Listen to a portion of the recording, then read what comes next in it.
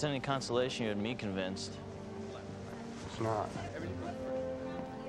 I was thinking, what if we go public, plaster this story all over the internet? It's not like we have our reputations to worry about. Although, I don't think that's exactly going to scare Ian away. 180 years of searching, and I'm 3 feet away. Of all the ideas that became the United States, there's a line here that's at the heart of all the others.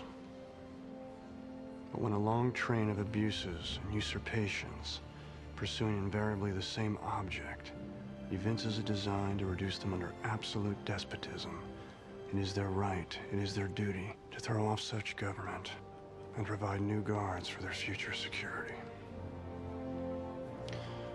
People don't talk that way anymore. Beautiful. Huh. No idea what you said.